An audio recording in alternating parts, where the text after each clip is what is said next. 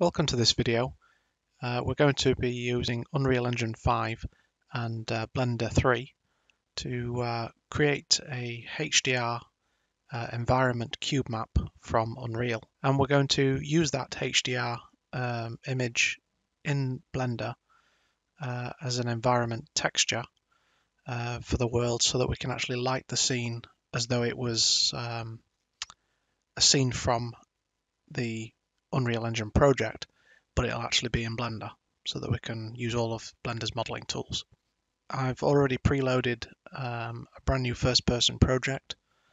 I've also added the Infinity Blade Ice Lens. This is just a package provided by Epic to provide a scene for me to capture the cube map.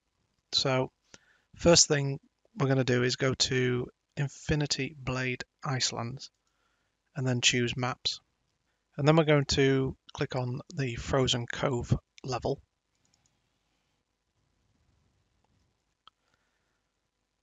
We'll just let everything build here. So this is going to be our scene that we're going to capture. As you can see, it's quite a nice detailed scene. So what we'll do is we'll just press G to get rid of all the little icons. And what I'm going to do is, first of all, in Unreal Engine 5, you don't get the Place Actors window by default. So what we're going to do is go to Window and then choose Place Actors. This is very much like Unreal Engine 4 then. And then we're just going to search the classes for cube, and then we'll have a scene capture cube. So we'll just drag that into the scene. Press G again so we can actually see the camera. Position the camera wherever you like so that you can capture whatever you want in your particular scene. And then this scene capture cube requires a texture target to write out to. So in the details panel on the right hand side, it's waiting for that new texture target. So what we can do is go to the pull down box and then choose create new asset cube render target. And then we specify where we want to place that asset. I've already created a game folder inside the content folder, but you create whatever folder you want. So I'll choose that. We'll give it a name.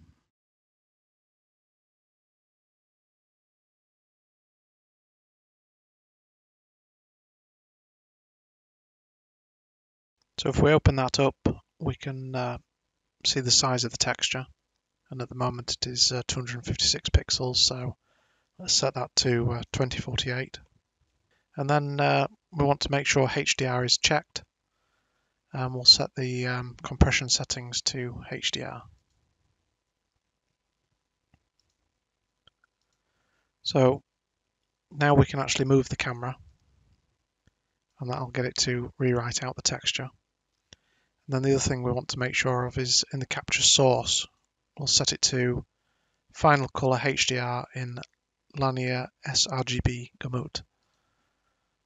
So this will write out a HDR texture in linear sRGB color space. If we move it again, make sure we've got the newest image. And then now we can just right click that and say create static texture. So now here's our static texture, and then we say right click that and go to asset actions and then export, and then just choose a folder on your computer where to save that HDR image, which I'll switch over to Blender now and show you how to set up Blender. So here we are in Blender 3. What we want to do is locate or create a new panel, which is the shader editor window. So if we go to the bottom right hand side, get this little cross cursor and then drag up, then we can actually create a new panel. And at the top left hand side we can select what kind of panel this is, which if we choose shader editor, then now we can actually see the material that is applied to the cube. And what we want to do is switch the mode from object to world. So this is the shader that is used to actually light the scene. And if we switch to rendered mode at the top right hand side, which we are lighting the scene from the scene world, then at the moment it has no image. So inside of the shader area, we can click on add, and then we need to locate the texture, and we actually want an environment texture.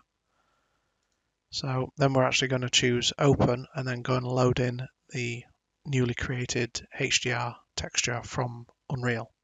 So now that that image is loaded in, we set the settings to equirectangular with a single image, and set the color space to linear. So then what we want to do is provide some mapping coordinates to this texture. So if we choose add and then we go to input texture coordinate, and then we're going to use the generated coordinates here, and we're going to place them inside of a mapping node. So we choose add again, then go to vector mapping, and then we provide the generated UV coordinates into the vector input. Make sure the type is on point, and then we'll provide that output to the vector input of the texture, and then we'll provide that color into the background color.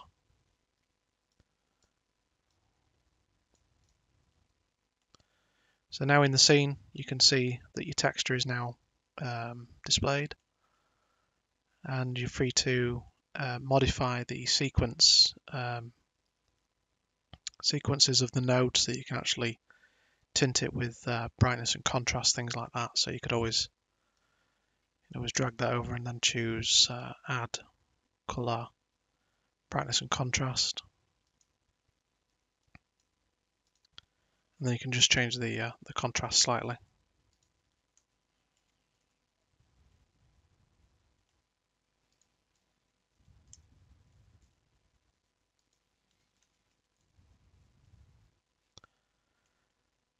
And you can also strengthen the color by choosing the on the background node, you can change the strength there. That's just how bright it is. So then what we can do is we can add in a mesh. You can actually just continue to model now. So if we just create some sort of shape.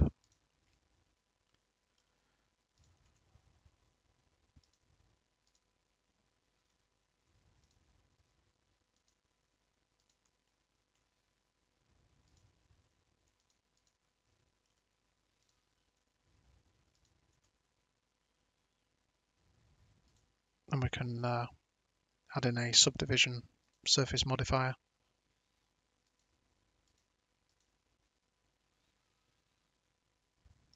Change the smoothing to shade smooth. And then now if we switch back to the object's material, which it doesn't have one at the moment, so we'll go and create a new material.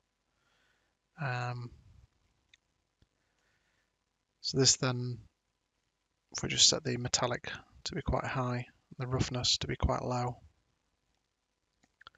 so that we can actually see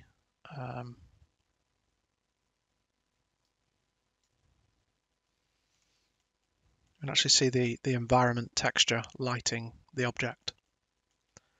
So the idea is that you're now able to model whatever it is you want, but at least you're modeling it in an environment that it's actually going to be placed in with correct lighting. So thank you for joining me for this video, and I'll see you in the next one.